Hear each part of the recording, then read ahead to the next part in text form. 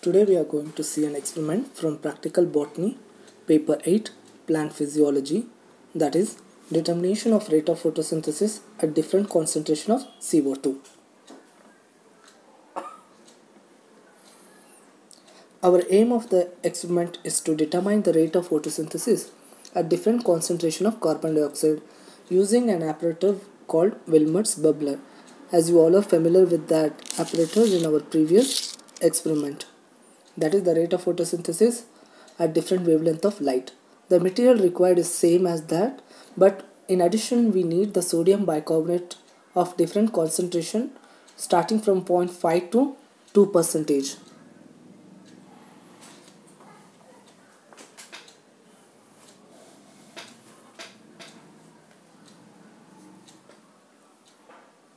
This is the apparatus where inside the conical flask, instead of water, we are taking the different concentration of sodium bicarbonate solution.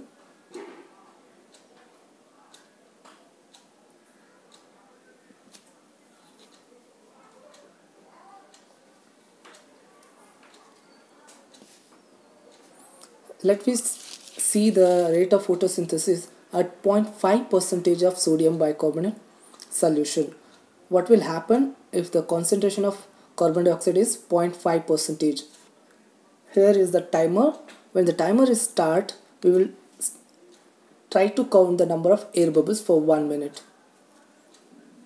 1, 2, 3, 4, 5, 6, 7, 8, 9, 10, 11, 12, 13, 14, 15, 16, 17, 18, 19, 20, 21, 22, 23, 24, 25, 26, 27, 28, 29, 30, 31, 32, 33, 34, 35, 36, 37, 38, 39, 40, 41. The times it's up. So total number of air bubbles at 0.5% of sodium bicarbonate solution is 41. Like this, we have to try 2 more trial, total 3, and take the mean value of that. That is our average number of air bubbles at a concentration of 0.5. This is the average number of air bubble, that is 41 at 0.5% of sodium bicarbonate solution. Let me move to the second setup, that is 1% of sodium bicarbonate solution. What would be the rate of photosynthesis at 1% of sodium bicarbonate solution? Here again, when the timer is ready, we will start to count the number of air bubbles for 1 minute.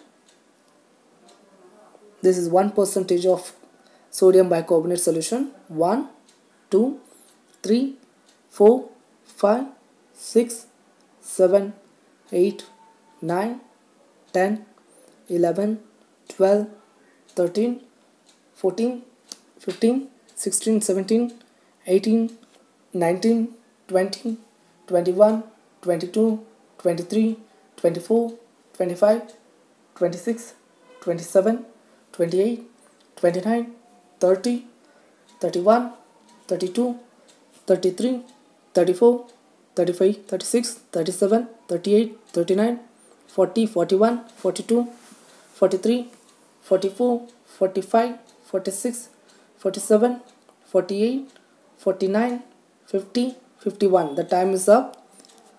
Here the rate of photosynthesis at 1% of sodium bicarbonate solution is 51. Like this, take 2 more trials and take the mean value of that. That is our average value of for 1% of sodium bicarbonate solution. The average value is 52. That is the mean value.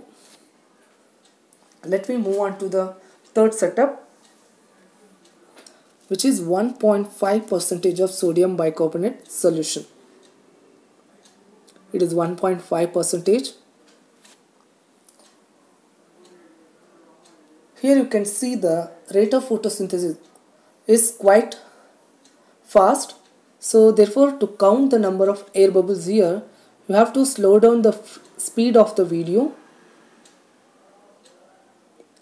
When the timer is start, you have to count the number of air bubbles by slow down the video speed.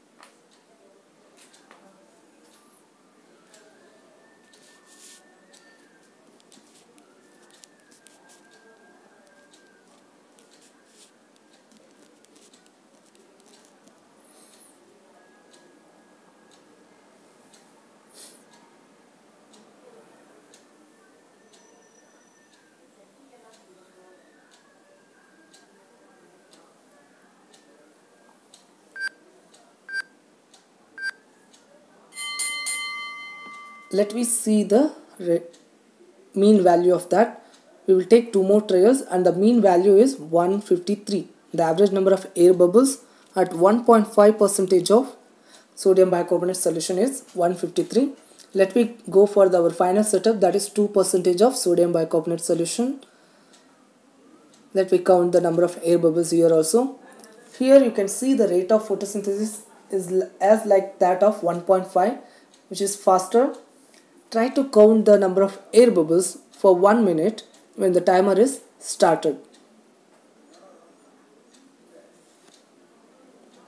You can see the compare how much the rate of photosynthesis is increased from 0.5 to 2. Count the number of air bubbles. If you want to get the accurate value, slow down the video speed, which is you can see the options in the YouTube.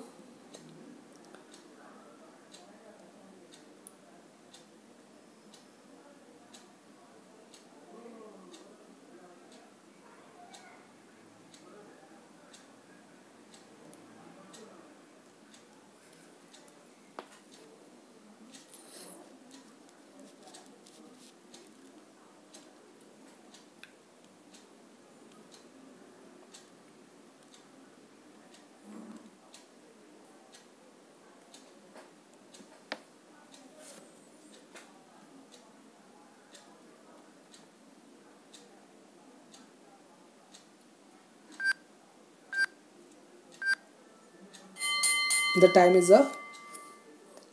Like that, you have to repeat 2 more trials.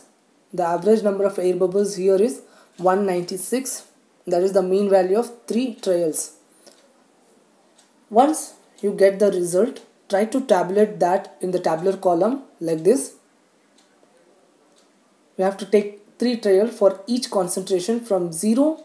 So in 0 there is no carbon dioxide, there is no any photosynthesis at all. So therefore for 0% of concentration the result is 0. Plot the graph with your result. X-axis carbon dioxide concentration and the y-axis rate of photosynthesis, that is number of air bubbles evolved for 1 minute. If you see the graph, there is a gradual increase in the rate of photosynthesis with the increased rate of sodium bicarbonate solution. From the graph, we get a clear picture that the rate of photosynthesis is increased with the increased proportion of carbon dioxide concentration.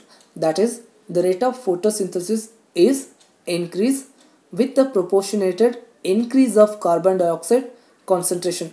But sometimes the rate of photosynthesis decrease even in the increase of carbon dioxide.